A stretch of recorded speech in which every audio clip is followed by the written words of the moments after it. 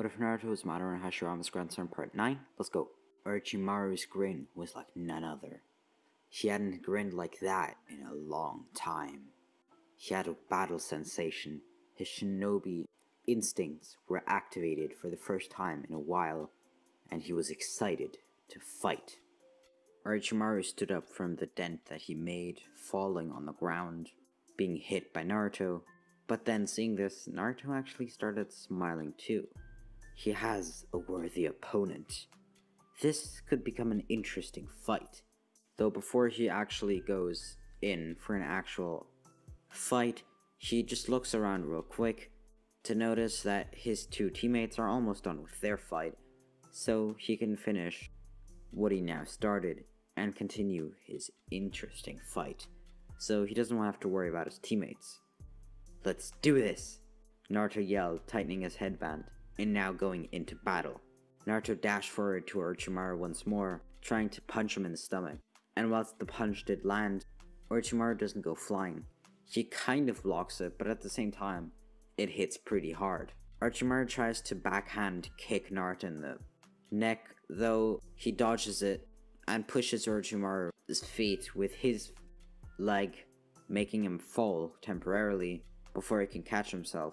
But Naruto uses a Mangekyo Sharingan ability, one that he has in the story, which is Amaterasu. Yes guys, he does have it. It starts burning away at Orochimaru's body, but after a few seconds of crawling on the floor, Orochimaru is able to make a copy of himself that crawls out of his own mouth. Very disgusting in my opinion, but hey, it is what it is. He is a snake after all.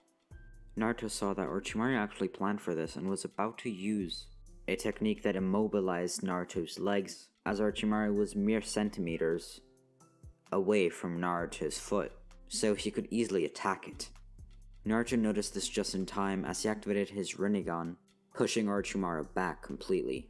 Multiple meters, multiple feet times 3, if you're American, throwing Orochimaru at a tree with his back aching and blood oozing out of his mouth.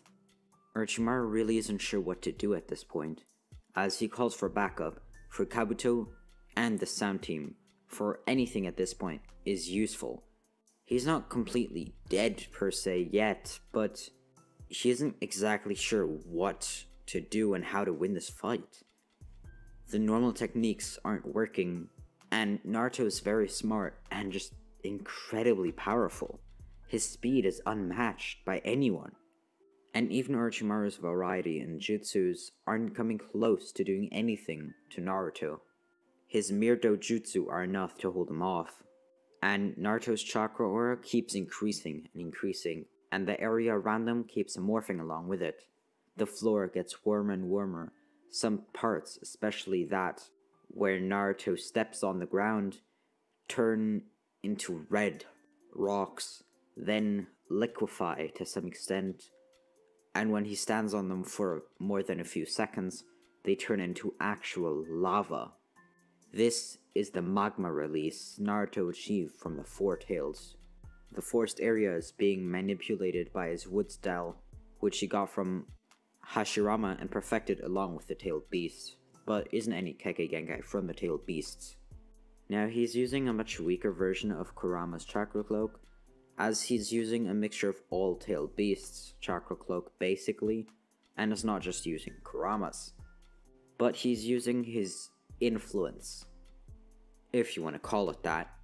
He's using wind of Kokuo, completely changing the air around him, using flame release from Matatabi the Two-Taileds, which makes everything he touches with his hands turn into blue flames, and if it's anything even remotely flammable, it'll be vaporized by the sheer heat of the blue flames, as they're much hotter than any other flame.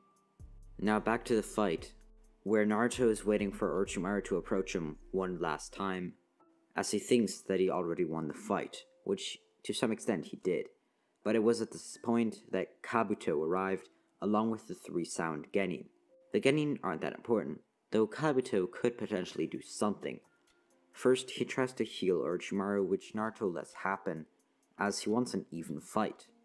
He has no will to defeat an injured opponent, so he's waiting for Orochimaru to be healed, and Kabuto appreciates this, nodding to Naruto, though at the same time being terrified, his knees clattering, shaking, and him barely even able to do jutsu properly due to the sheer emotions that are rushing through him. He's scared, he's afraid, he's stressed that something might happen to him, and he feels like he's being killed by 1,000 shinobi due to Naruto's bloodlust and killer intent. Now, Naruto is being felt throughout the entire village, as all the trained shinobi are getting a weird sensation in their bodies, and the experienced ones feel like they're back on the battlefield of the Third Shinobi War. The third Hokage doesn't know how to feel about this, as he hadn't been in an actual battlefield for quite a while. He is pretty old after all. But all the Jonin that we know and love, Might Guy, Kakashi, Kurenai, Asuma, and so on, well, they feel like they're about to get sneak attacked and have to resist and fight, though no one's actually even close. By the way, yes, they're still in the scrolls of their Genin teams, to open the scroll once their Genin teams get to the tower of the second exam, if that makes sense. But they can still feel the outside world, as anyone, even nearby, even a little bit outside Konoha, can feel Naruto. He's just on a whole different level. And his output, the amount of chakra and other things, such as killing intent as well, that he's outputting is on that level of a tailed beast, if not even higher than that.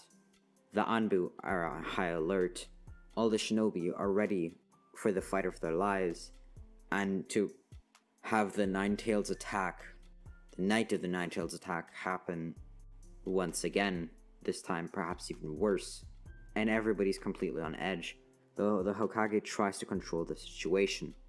He dispatches all 4 of the Anbu teams that are currently prepared and sends them near the source of this chakra output, which is somewhere in the battle, somewhere in the forest of death. They don't exactly know where, as there's just so much chakra, it's hard to identify exactly where Naruto is, or rather where this person or thing is, but they just know where about it's at, so they make their way to go there. Meanwhile, now Orochimaru is finished being healed, and he tells Kabuto that there's no use in fighting, that they have to retreat somehow.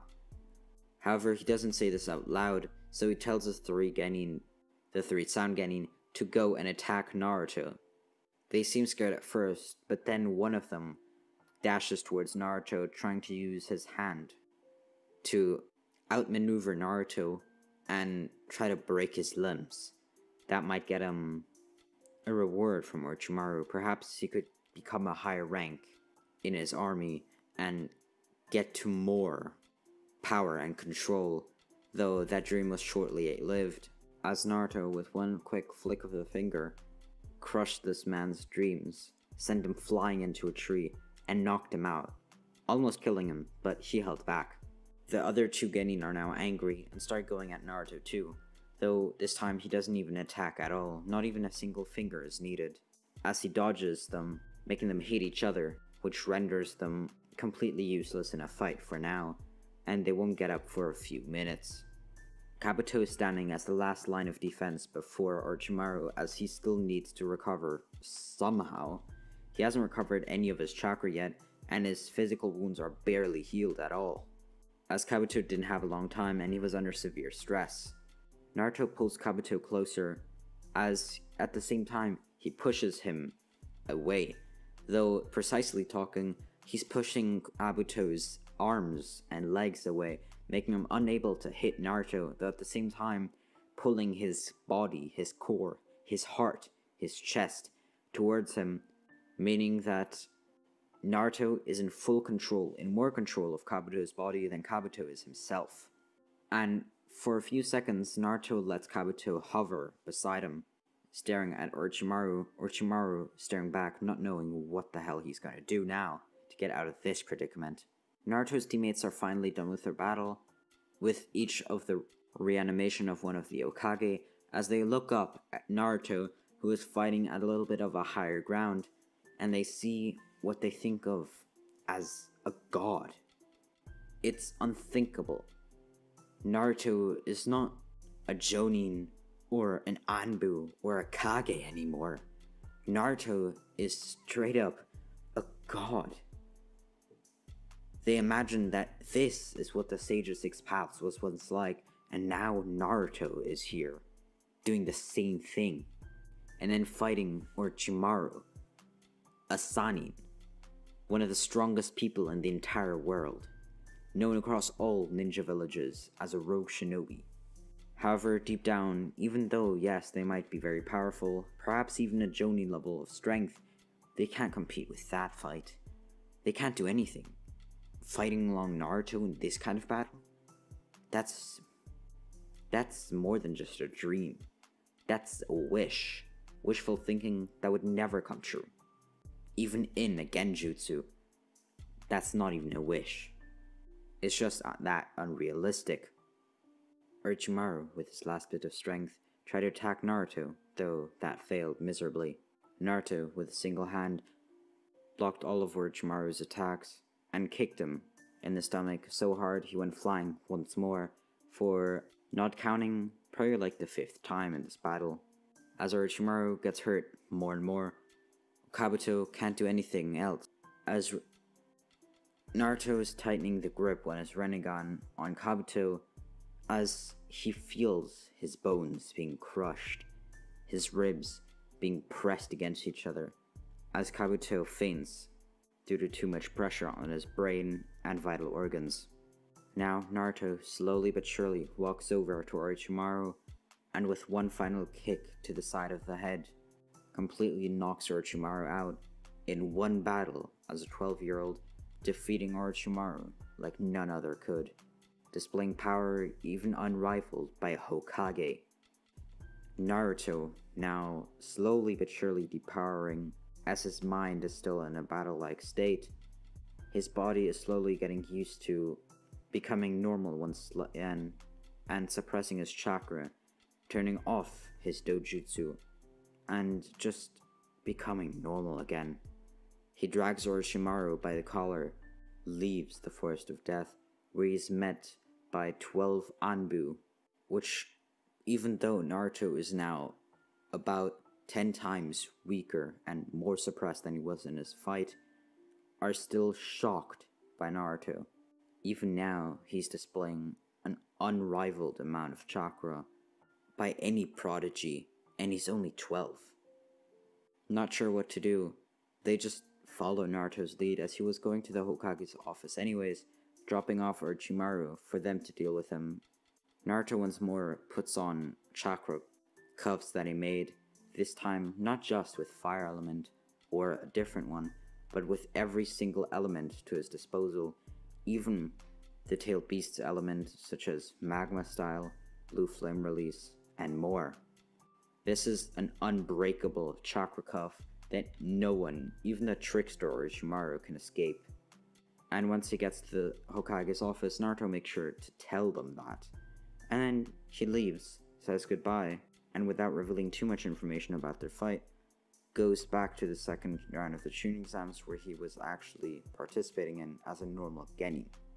Now Naruto meets up with his 2 genin again, and conveniently there is the scroll that the Sound Ninja had, so he takes their scroll as now they can make their way to the tower in the middle of the Forest of Death. There, they are told that they still have 3 days to rest until the next exam, or the next phase of the exams, shall begin. That's gonna be it for today's video. Hope you enjoyed. Make sure to like, subscribe, and I'll see you in the next one. Peace.